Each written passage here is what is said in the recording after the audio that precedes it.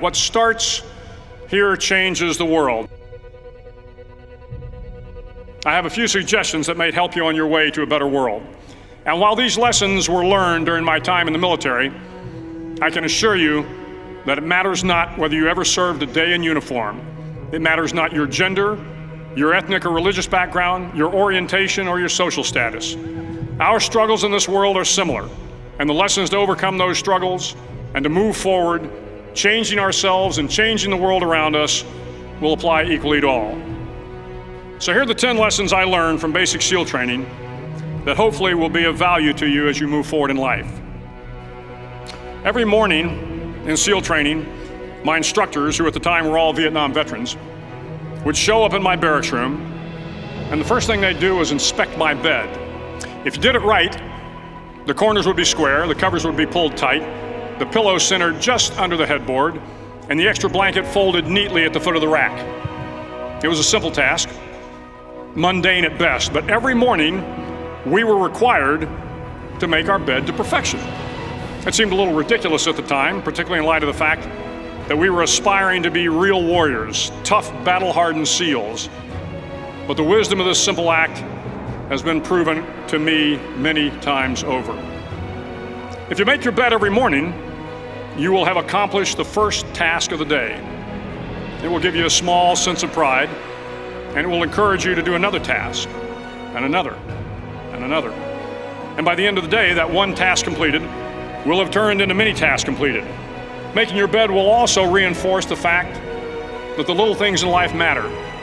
If you can't do the little things right, you'll never be able to do the big things right. And if by chance you have a miserable day, you will come home to a bed that is made, that you made. And a made bed gives you encouragement that tomorrow will be better. So if you want to change the world, start off by making your bed. During SEAL training, the students are all broken down into boat crews. Each crew is 7 students, 3 on each side of a small rubber boat, and 1 coxswain to help guide the dinghy. Every day your boat crew forms up on the beach and is instructed to get through the surf zone and paddle several miles down the coast. In the winter, the surf off San Diego can get to be 8 to 10 feet high, and it is exceedingly difficult to paddle through the plunging surf unless everyone digs in. Every paddle must be synchronized to the stroke count of the coxswain. Everyone must exert equal effort, or the boat will turn against the wave and be unceremoniously dumped back on the beach. For the boat to make it to its destination, everyone must paddle. You can't change the world alone. You will need some help.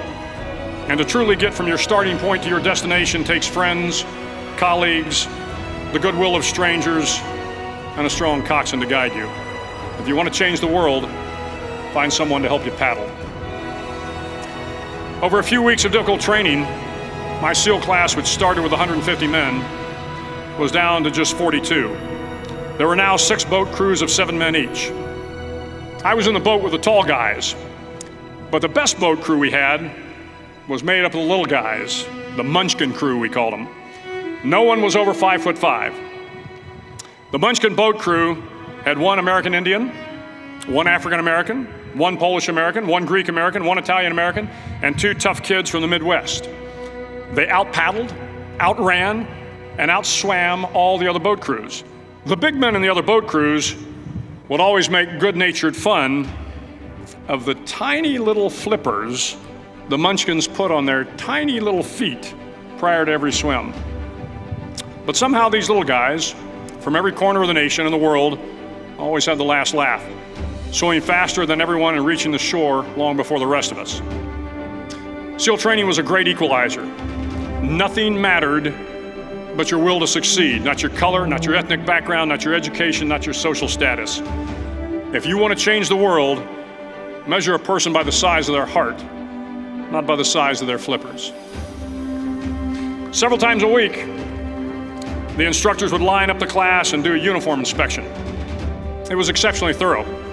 Your hat had to be perfectly starched, your uniform immaculately pressed, your belt buckle shiny and void of any smudges. But it seemed that no matter how much effort you put into starching your hat or pressing your uniform or polishing your belt buckle, it just wasn't good enough. the instructors would find something wrong. For failing uniform inspection, the student had to run, fully clothed, into the surf zone, then wet from head to toe, roll around on the beach until every part of your body was covered with sand. The effect was known as a sugar cookie. You stayed in the uniform the rest of the day, cold, wet, and sandy. There were many a student who just couldn't accept the fact that all their efforts were in vain, that no matter how hard they tried to get the uniform right, it went unappreciated. Those students didn't make it through training. Those students didn't understand the purpose of the drill. You were never going to succeed.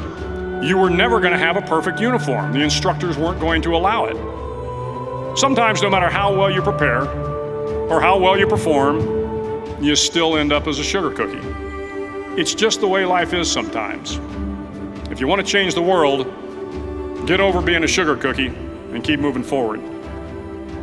Every day during training, you were challenged with multiple physical events: long runs, long swims, obstacle courses, hours of calisthenics, something designed to test your mettle. Every event had standards, times you had to meet. If you failed to meet those times, those standards, your name was posted on a list, and at the end of the day, those on the list were invited to a circus. A circus was 2 hours of additional calisthenics, designed to wear you down, to break your spirit, to force you to quit. No one wanted a circus. A circus meant that for that day, you didn't measure up.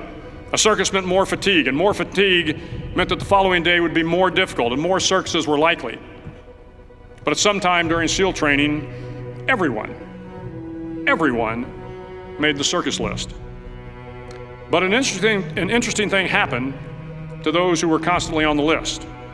Over time, those students who did 2 hours of extra calisthenics got stronger and stronger. The pain of the circuses built inner strength and physical resiliency. Life is filled with circuses. You will fail. You will likely fail often. It will be painful. It will be discouraging. At times, it will test you to your very core. But if you want to change the world, don't be afraid of the circuses. At least twice a week, the trainees were required to run the obstacle course. The obstacle course contained 25 obstacles, including a 10-foot wall, a 30-foot cargo net, a barbed wire crawl, to name a few. But the most challenging obstacle was the slide for life. It had a 3-level, 30-foot tower at one end and a 1-level tower at the other. In between was a 200-foot long rope. You had to climb the 3-tiered tower, and once at the top, you grabbed the rope, swung underneath the rope, and pulled yourself hand over hand until you got to the other end.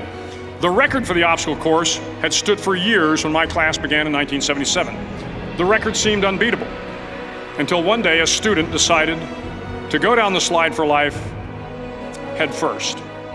Instead of swinging his body underneath the rope and inching his way down, he bravely mounted the top of the rope and thrust himself forward. It was a dangerous move, seemingly foolish and fraught with risk. Failure could mean injury and being dropped from the course. Without hesitation, the student slid down the rope perilously fast. Instead of several minutes, it only took him half that time. And by the end of the course, he had broken the record. If you want to change the world, sometimes you have to slide down the obstacles head first. During the land warfare phase of training, the students are flown out to San Clemente Island, which lies off the coast of San Diego. The waters off San Clemente are a breeding ground for the great white sharks. To pass SEAL training, there are a series of long swims that must be completed. One is the night swim. Before the swim, the instructors joyfully brief the students on all the species of sharks that inhabit the waters off San Clemente. They assure you, however, that no student has ever been eaten by a shark, at least not that they can remember.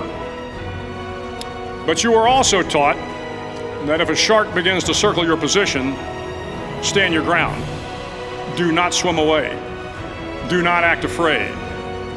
And if the shark, hungry for a midnight snack, darts towards you, then summons up all your strength and punch him in the snout, and he will turn and swim away. There are a lot of sharks in the world. If you hope to complete the swim, you will have to deal with them. So if you want to change the world, don't back down from the sharks. As Navy SEALs, one of our jobs is to conduct underwater attacks against enemy shipping. We practice this technique extensively during training.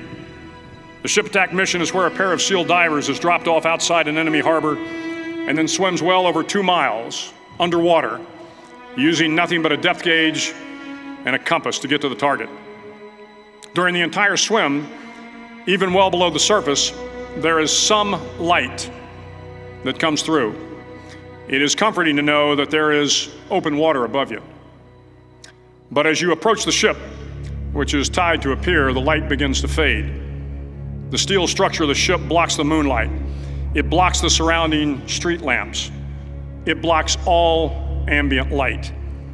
To be successful in your mission, you have to swim under the ship and find the keel, the center line, and the deepest part of the ship. This is your objective. But the keel is also the darkest part of the ship, where you cannot see your hand in front of your face, where the noise from the ship's machinery is deafening, and where it gets to be easily disoriented, and you can fail. Every SEAL knows that under the keel, at that darkest moment of the mission, is a time when you need to be calm, when you must be calm, when you must be composed, when all your tactical skills, your physical power, and your inner strength must be brought to bear. If you want to change the world, you must be your very best in the darkest moments. The 9th week of training is referred to as Hell Week. It is 6 days of no sleep, constant physical and mental harassment, and one special day at the Mud Flats. The Mud Flats are an area between San Diego and Tijuana where the water runs off and creates the Tijuana Sloughs, a swampy patch of terrain where the mud will engulf you. It is on Wednesday of Hell Week that you paddle down to the Mud Flats and spend the next 15 hours trying to survive this freezing cold, the howling wind, and the incessant pressure to quit from the instructors. As the sun began to set that Wednesday evening, my training class, having committed some egregious infraction of the rules, was ordered into the mud. The mud consumed each man till there was nothing visible but our heads. The instructors told us we could leave the mud if only 5 men would quit. Only 5 men, just 5 men, and we could get out of the oppressive cold. Looking around the mud flat, it was apparent that some students were about to give up. It was still over 8 hours till the sun came up. 8 more hours of bone-chilling cold. The chattering teeth and the shivering moans of the trainees were so loud, it was hard to hear anything. And then one voice began to echo through the night. One voice raised in song. The song was terribly out of tune, but sung with great enthusiasm. One voice became 2, and 2 became 3, and before long, everyone in the class was singing. The instructors threatened us with more time in the mud if we kept up the singing, but the singing persisted, and somehow the mud seemed a little warmer, and the wind a little tamer, and the dawn not so far away. If I have learned anything in my time traveling the world, it is the power of hope, the power of one person, a Washington, a Lincoln, King, Mandela, and even a young girl from Pakistan, Malala. One person can change the world by giving people hope. So if you want to change the world, start singing when you're up to your neck in mud. Finally, in SEAL training, there's a bell. A brass bell that hangs in the center of the compound for all the students to see. All you have to do to quit, is ring the bell. Ring the bell, and you no longer have to wake up at 5 o'clock. Ring the bell, and you no longer have to be in the freezing cold swims. Ring the bell, and you no longer have to do the runs, the obstacle course, the PT, and you no longer have to endure the hardships of training. All you have to do is ring the bell to get out. If you want to change the world, don't ever, ever ring the bell. It will not be easy. Start each day with a task completed. Find someone to help you through life. Respect everyone. Know that life is not fair and that you will fail often. But if you take some risks, step up when the times are the toughest, face down the bullies, lift up the downtrodden, and never ever give up. If you do these things, the next generation and the generations that follow will live in a world far better than the one we have today. And what started here will indeed have changed the world for the better. Thank you very much.